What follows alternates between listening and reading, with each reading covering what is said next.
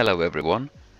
In the previous videos I have shown you how to convert hexadecimal to ASCII, and in this video I want to go over the Exif metadata. This is the data that inside a photograph that may be hidden that may actually help in your case. Now we see there are 13 different items in here mostly, or should I say all of them are .jpeg files. Yes, it is. You can click the JPEG file in the table pane and you can view it in the view pane as a picture. And here you got some options such as you could rotate the pictures up to 360 degrees, and it can be zoomed in or it can be zoomed out. It's according to the user's view, however you want it. If you click the file metadata, the details of the image can be seen. But if you look closer to the file creation date, it shows 22/3/2006. But this creation date is not the date that the picture was taken. The creation date was the day it was uploaded in the user's computer. If you take a look in the table pane and find the creation date, which is here, that's the file we have, that's the creation date, that's 7/3/2002. This is the date that the file was taken, the day and the time. And even it can see the time zone as well. And moreover, it could tell you what device was used.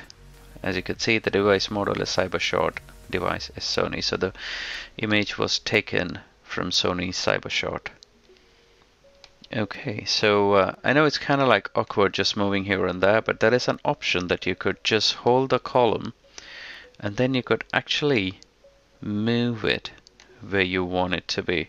So it's make it more easier to identify the file creation time and the model or the make. Okay, it also shows modified and access dates, which are here. And these access dates, basically the last time this file was accessed prior to this application. And if you scroll down, it gives you a little bit of a bit more detail about some of the things. We could see about the attribute values, which is standard information, file name. If you don't know what is an attribute data, you can go back to my FTK Imager videos and you can watch it there. If I click the results tab, it shows the relevant information, which can be copy-paste easily to the document. And if you go to annotations, there are none. If there are any annotations added, you would be able to see it here, which sometimes gives us some clue. Under the other occurrences, we can see under common properties here that this is a location of the .jpeg file in a particular data source called bbasher EO1, which is the image that is used for this investigation, and it also gives the name of the case, the date and the time. Another useful thing is we can right click the image, go to properties, and we can see the similar information as we've seen in the file metadata, and this is another way of gathering the information. For the next function, I'm going to right click again, and this time we're going to view source file in timeline. I'm going to select the file creation time, and let's just change it to 1 hour and check what this device was up to before and after the picture was added. Okay, let's wait. There you go. As you could see, there are plenty of other files accessed by the system within the given timeline. You can view this detail, all these documents in details or in counts. Okay, let's close this for now.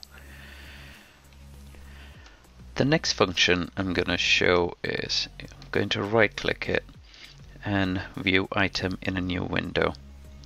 So this is a very good function because you don't have to work inside the Autopsy where you could maximize the option, you could play around here. It's all details exactly the same but in a maximized size. Let me close this for now. Okay, and let's go for the next function again. Right click. This is very useful function as adding a result tag. We can choose to add a result tag that can give us information that we need to use later on. Just click tag and comment, which is only visible to you. So I am gonna click follow up from the drop down menu and just simply type something like ignore this image and click OK. There you go. As you could see, you can see the tags and comments here. What if we wanted to remove it? I really need this picture, but I don't want this comment anymore. Just simply right click it, remove tag result, remove result tag, and it's all cleared. Okay, so that's the Exif metadata. You can see when you open up an Autopsy case and you can scan a drive.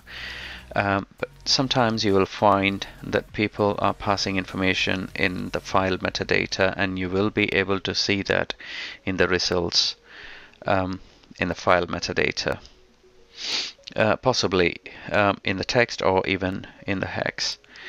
All this Exif metadata is a great thing for you to be looking at and searching for your computer forensic case. You will see more information about this case in upcoming videos, and for now that's it for the Exif metadata, and thank you for watching.